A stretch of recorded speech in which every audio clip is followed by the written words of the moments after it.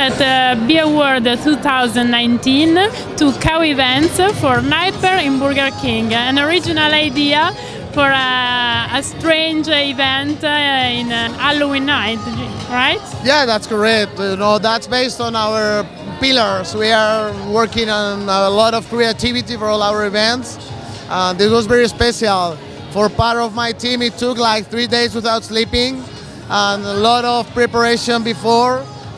You know, there were a lot of success for the brand, for the restaurants, and for us right now. So thank you very much. We are very happy. Can you tell us something more about the results of this event? Yeah, well, finally the idea with this type of events is to drive people to the restaurant and to connect those audiences with the brand. And that was done. You know, there are like a lot of figures letting us know that the event went very, very well in terms of sales, in terms of how the event was. So we are very happy, our client is very happy, and everybody's happy.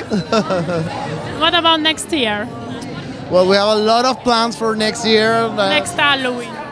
Who knows? You know, we don't work special. We are not a Halloween event agency, but you know, we work every year. We have a lot of proposals, a lot of work to do.